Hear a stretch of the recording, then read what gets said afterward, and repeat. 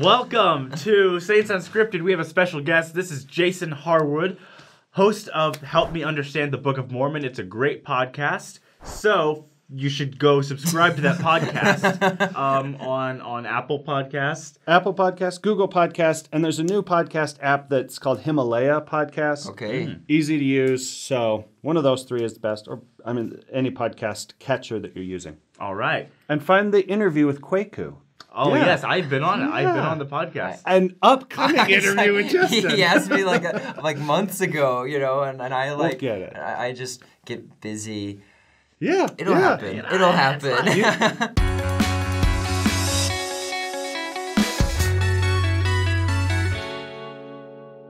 If you don't know, go check out Justin's Instagram feed because what I think you're busy with is all the coloration that you do.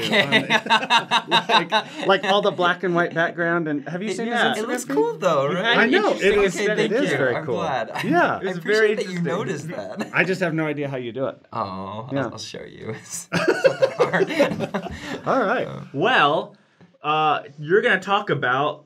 I'm not actually sure. I'll tell you what I'm going to talk about. Okay. Here's the challenge. Here's why I do the podcast. I've been doing Help Me Understand the Book of Mormon for like 4 years.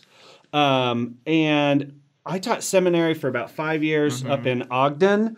Go O-Town. The mighty Ben Lomond Scots. Have you ever been to Ogden? No. No. I have a friend from Ogden. Oh, yeah, good. yeah. Oh, good. I've been to Logan, but they're not close. Then you've driven through Ogden. Yes. So I taught seminary, and maybe you guys have heard this same thing, but I talked with a lot of people, and I would always hear this line: I've read the scriptures, but I don't understand them. And I heard that over and over and again from students. I hear it even from adults. It doesn't get better as you get older, your understanding level. You guys are like at your peak.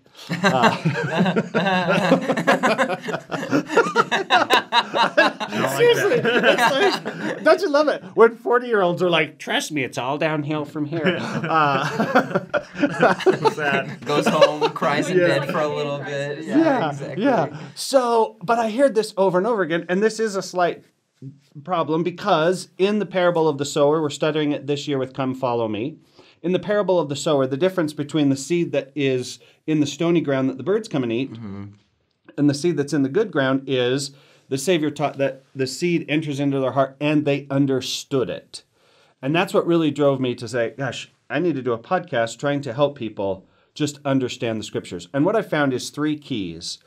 I think there's 3 things you can do to better understand the scriptures as you're reading them. That's what we're going to talk about. Awesome. Okay. Sweet. Yeah. So what's the first? Okay, first key? of the 3 keys. Now, I will say this.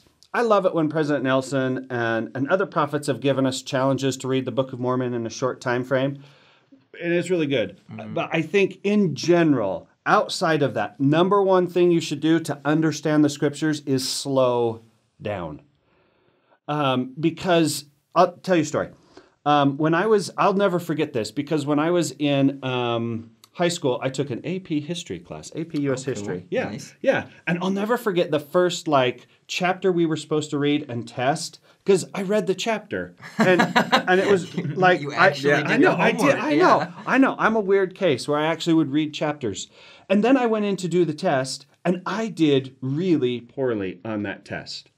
And I thought, what in the heck? Yeah, that sucks. That's the worst. I know, right? I'm like, I read the chapter. Yeah, you should do it. Exactly. Shouldn't that be enough? Right? I should read the chapter. And then I went and talked with the teacher. I'm like, what are some things I could do to do better? He said, well, did you mark key phrases? Oh, was I supposed to do that? Right, yeah, right? exactly. And so much of our scripture study is the same way. Most people that I talk to, if I said, what are you doing in your scripture study? Oh, I try to read a chapter a night. Okay, Right. That's really good, right? But Yeah. think back to when you were in high school or college or whatever. If you really wanted to understand something, most often you had to slow down, you had to mark things, highlight things, do a little bit more than just reading. So I always tell Right. people, if your goal is a chapter a night, I don't know, that's probably too aggressive. You should, especially some chapters, spend a couple of days. I did a project once, personal project, where I read every single footnote.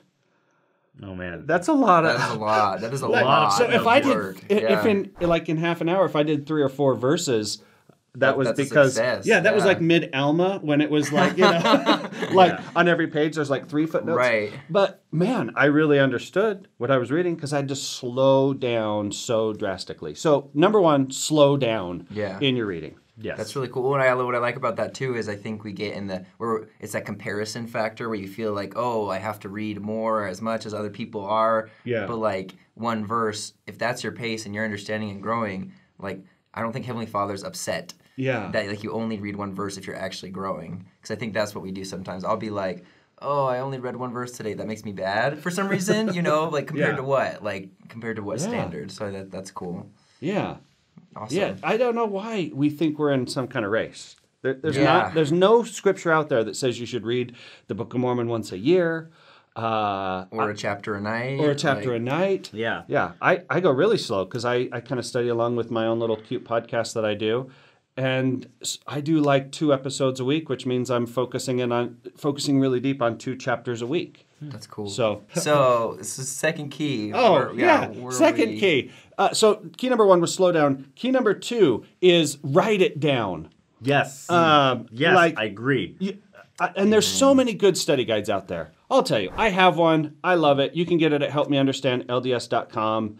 And it's kind of a study journal. Yeah. Where I put in my favorite verses from every chapter, some quotes from modern leaders, from General Conference talks, and then application questions that you can write stuff down. But even if you don't use that, use the Book of Mormon or Doctrine and Covenants or even the Old Testament.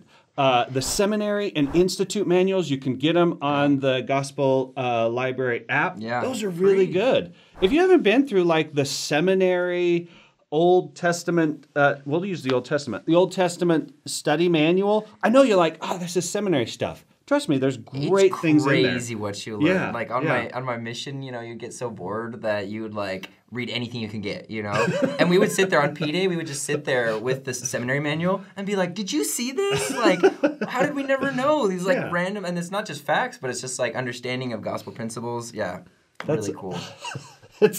That's what missions is all about. Yeah. The highlight of the day is what you just learned in the seminary. But then it gets a little crazy because then you like start to spin off and be like your own understanding, and then we like these weird conversations about like, but who was Mary really in the premortal life? Like stuff that has nothing to do with anything, but like that's the problem with missions. that is the problem. But writing it down is important, right? Mm-hmm. Do you keep a journal? You write things down? I write things down because, well, one, it helps you remember where you were when you left off when you're studying your scriptures. It also helps you connect things because sometimes you're reading something and you make a connection and you write that connection down. A year later, you'll go back and see that connection. You'll be like, wow, I understand. Mm-hmm. So it's really, really important to write. In fact, God tells Joseph Smith to write things down all the time, and he always forgets. I like what you said there. Like a year later, that's what's key too, is writing it down and like revisiting past studies and journals and stuff, because I feel like a lot of the time you write stuff down and maybe in the moment it's not that applicable, but a few months later you're in a trial or whatever, open up your journals, and I think Heavenly Father can lead you to past revelation to help you in the moment. It's true. Yeah. That's true. And that's where I think really the Holy Ghost comes in, right? 2 Nephi 32, the Spirit will tell you all things what you should do. I think the Holy Ghost, in my experience, it's a lot about application. I'm thinking, and the Holy Ghost more tells me what I should do more than just telling me what that verse means, right? Like, there's still Isaiah verses. I have no idea what it means, and that's okay. But if I read an Isaiah chapter, I can usually come away with something I can write. Okay, I can take something away from this. So, slow down, write it down. And there's lots of great study guides out there that can help you do it. So slow down, write it down. I wish the third one had down in it. Slow down, maybe write we it down. can like. You can help me? Yeah, what is the third one? Maybe so the third one is live it. Okay. Slow down. Break it down. Break it down. Can't say live it down. Dance it. Break it down. Break down. No, man. Okay, you share what it means, and then we'll be like working in the background. Yeah, the whole purpose of the scriptures is that we live differently. If you're not doing something different from your study, then I don't think in terms of this is just my personal opinion, but I don't think in terms of that seed and the parable of the sower, I don't think the word really gets into our hearts until we make a change in something that we're doing. When I was going through seminary, one of my teachers that was teaching me, he always said this phrase. He said, if it doesn't apply, why try? If we're not like applying the scriptures to our life, and you see the same thing like in the duty to God for young men. We're trying to teach young men to build testimonies, build faith, grow in their spirituality, and the 3 steps are learn, act, and share, right? And so it's that acting that's so important. So when I talk with people about understanding the scriptures, I say, okay, you've read a few verses. Now start thinking, and this is, I believe, really where God starts to talk to you and the Holy Ghost starts to impact you. But what are you going to do as a result of reading, I don't know, section 88 of the Doctrine and Covenants? Yeah. Right. Well, I feel like when you're living it out, you have the Spirit with you more anyway, and then your scripture studies are going to be better. So it's kind of a full circle right there. Yeah. Well, Don't circle it down. Okay. I was going for more. I was like, don't sit down, or sit down. No, See, I gotta tweak it. No, that's okay. But yeah, I agree. Like, well, it goes back to being doers. Yeah. Not just hearers of the word, but acting on what we learn, because it's. I mean, I always bring it back to health because I feel like that's the most relatable. Like, if you read that you should have so many vegetables a day, but you never do it, that knowledge does you nothing. I know. They're good for you, so eat them too, for teeth so strong your whole life long. Eat celery and carrots by the bunch. I know I'm supposed to have. Like, right. 3 to 5 or servings. like I shouldn't eat Chick-fil-A every day. Like, I know why that's bad, but if I don't act on it, then it doesn't help me out at all. My bank account just And your health also Yeah, importantly exactly. goes down. But maybe that's it, right? Maybe we should go completely opposite. So it's slow down, write it down, get up. Yeah. Right? Yeah. We're going to go Like, the get up and opposite do. way. Yeah. Yes, Okay, cool. get up and do. So tonight, right, when you're reading the scriptures, I would slow down. Only read a few verses. Write something down that comes to your mind. Write something down. Just get a blank piece of paper. And then think through, how should I live differently tonight or tomorrow? Yeah. What is the service I should give? How should I show more love? Here's the thing. It's interesting because so much of the application of the scriptures is the same because it's all about love God, love your neighbor. Right. Almost every story, Right. it can come back to that. I have a question, maybe, like, because something that's happened to me is I'll be reading and maybe I go through a verse or two and I don't really get anything out of it because it's like, oh, and like Moroni's army beat these people. Yeah. And so like Yeah. maybe at the moment it didn't touch me. Should I just keep reading until I find something that touches me? Or should I focus so much on one verse until I like kind of get something out of it? Well, it's important to define how when we say touches, right? So, Yeah. not all the scriptures are supposed to bring you warm fuzzies. Warm fuzzies.